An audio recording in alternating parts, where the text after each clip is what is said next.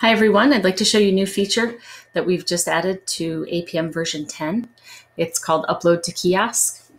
It allows users to take photos from their phone and upload them into your kiosk for ordering. It doesn't require a cable or license, there's no extra fee, there's no app needed. And I'm going to show you how to set it up in the setup wizard and then what it looks like in the kiosk interface. So under mobile connectivity, I've got a new option here at the bottom, Upload to Kiosk. You can also keep your wired connection turned on if you like that method. And then this is your wireless method. Checking off that your store has a PocketPix iOS app means that a button will show up in that app that lets the users access this transfer method. The alternative is to enter a website address into a browser. Even though you have this checked off, the user will have both options shown on the screen and they can choose. If you do not yet have version 4.1, if you've opted into version 4.0 for the app, we've upgraded everyone already to 4.1. Then this button will show up. If you need to upgrade to the 4. track, let us know and we can get you updated. It is a paid upgrade. So the app name here is what shows up in the UI to give directions to the user. So it prompts them to download that if they don't have it already installed. And one thing to know about this, when you check off that you have an app, for that button to show up in the app UI, it takes about 3 hours. So just give a little bit of time.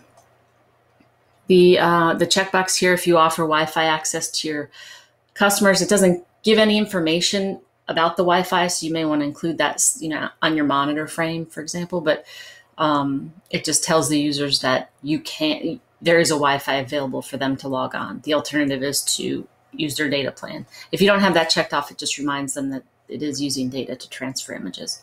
So once I've got these set, I'm going to go ahead and save and then launch the kiosk, and you can see what will happen here.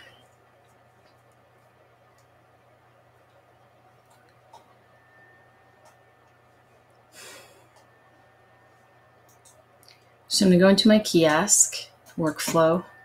There's a new button here on the load media screen, iPhone and Android, and this screen's then controlled by one of those selections about the app. So I'm going to go ahead and use the app first. I'll show you the browser also. I've got a mirroring software set up. Very high tech, I know. So you can see my phone, which I've got plugged in also to my computer, just to show you how it works. So this is our demo app, PF Silverline. And I'm going to open it. And because I have that button selected that says I have an app, I have this Upload to Kiosk button.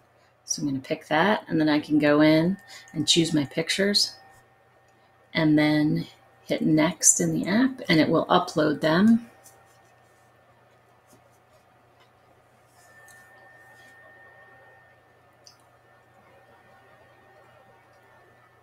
And then as soon as they're uploaded, I go over here and hit Enter Code.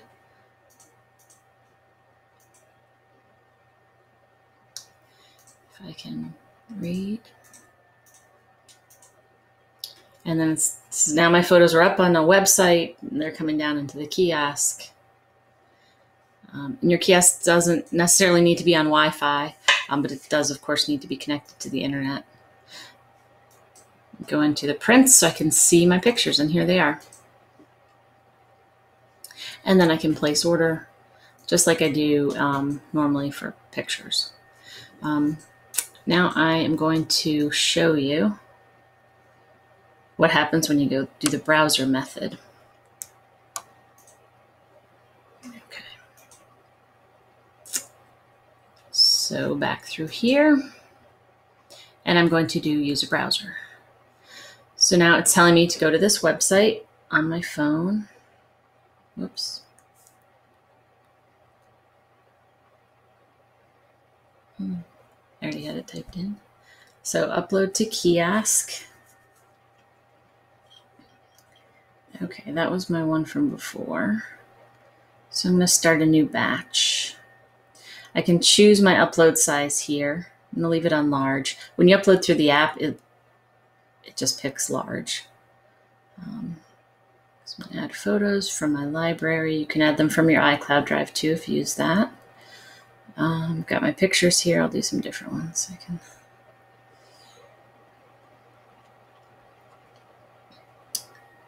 And it's uploading.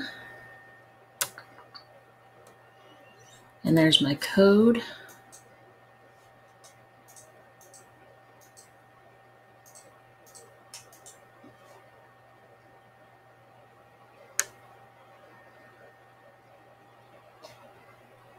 Pictures.